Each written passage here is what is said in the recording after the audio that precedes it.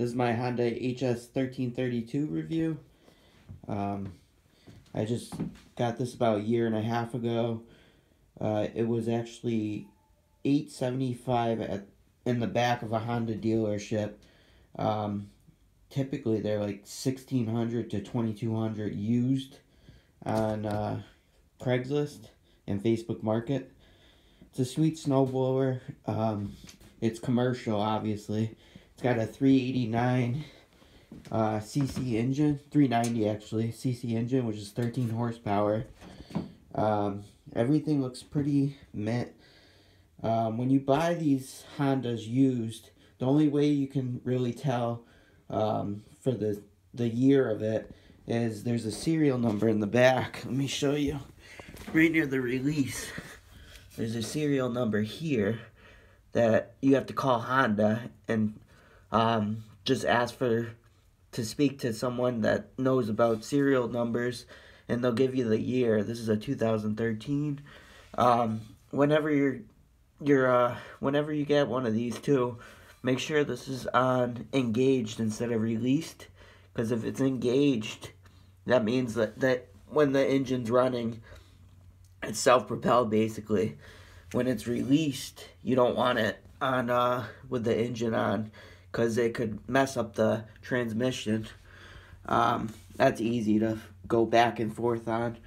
I got one of these, actually a decal, on eBay just to look kind of cool with the Honda. It's a really nice machine. It's big. Some of the features from looking at the manual is there's hydrostatic fluid. It tells you the temperature and everything, what it's supposed to be. What else?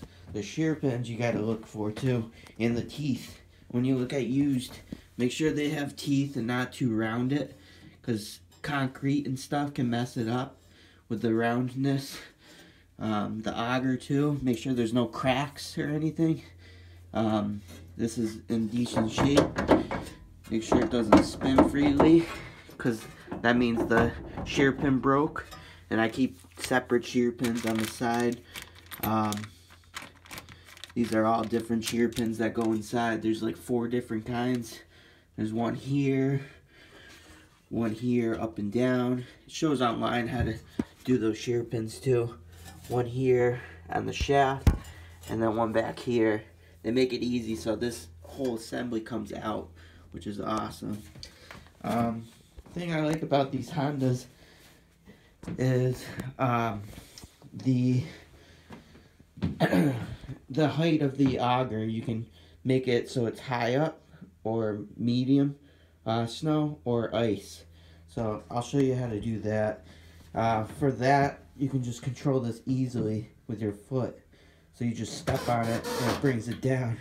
And you can see it brings the auger up like this. See how the auger went up? And that you can do deep snow with that. They actually put this on as a precaution because the bottoms usually get messed up and worn up in the front. But mine looks good. There's a new skid plate. That's another thing to check. There's no rot or anything down here. A lot of the snowblowers, Hondas that don't get treated well, they'll just be all rotted underneath. But that's another thing to check. When you do this too, the foot pedal, you have to lift up, lift up, and you'll feel the engagement. That's medium snow. You can see it went like that. And this is ice, so you just push it. That's ice basically.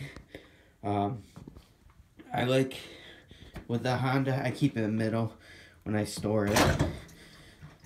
With the Honda, I like the gas tank. It has a gas tank right here. It's half tank right now basically.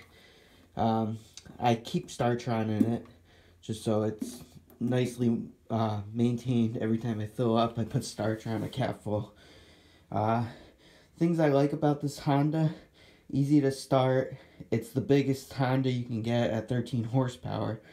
They do have a 1336, but this is a 1332. The MSRP price on this is $3,500, which is a lot. I don't think I would pay that. But used, I'd take it for under $1,000, you know. The chutes are easy to use. You just turn it, it's a crank chute, so it goes just back and forth easily. And then you got this, the chute deflector, which is easy. I grease them all. Grease the chute deflector on the hinges right here. There's 2 hinges. I put grease on it, red and tacky. And then I grease this just so it has a nice, it can go rotate metal on metal. Yeah, it's a nice snowblower. It's very easy to start. It's great if you need something commercial, steep driveway like mine. Mine's pretty steep. It's not too steep, but it's pretty steep. I have errands too. That's just for quick storms, like 6 to 12 inch. This is more like if you get like 15 to 24 inch or 3 feet, then this thing will go through anything. No bogging. It's heavy. The only thing I don't like about this machine is moving it around. It's very cumbersome and heavy, especially if you're old, to move it around. But that's the only thing I can really think of. The starting's so easy. It actually has an electric start. Let me see back here. Yeah, there's an electric start right here. But unfortunately, I don't have electrical outlet out here. But it is a great snowblower. Very easy to use. I wanted a huge, the biggest they had, so when I saw this, I just grabbed it. And I think the dealer messed up because he put it as a 724 instead of a 1332 on the receipt.